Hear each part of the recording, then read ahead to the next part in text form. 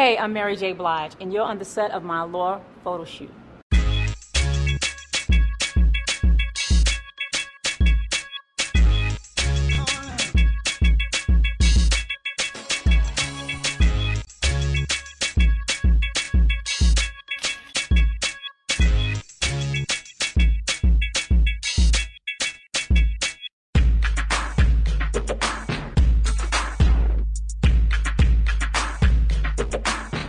All my life I was a tomboy. I got into lipstick when I was like 20, and I got into perfume around the same age.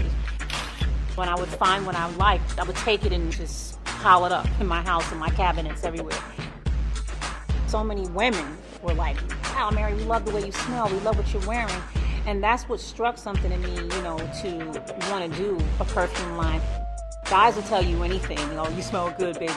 But when women say, wow, you smell good, you better know they're looking forward to trying to find out where you got it so they can have it as well.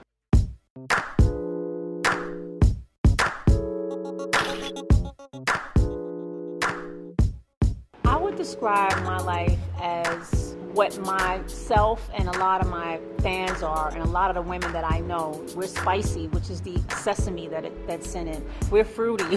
We want to be edible or smell edible at times. So it's very precious. When I went in to first make my life, the question was asked, do you want to be involved in the process? I was like, absolutely, because I'm always about a theme. My albums have themes, and my perfumes have themes, and it's going to represent the everyday woman. Fragrance and femininity. When you get the right one, it makes you feel softer. It adds to what we need to know about ourselves.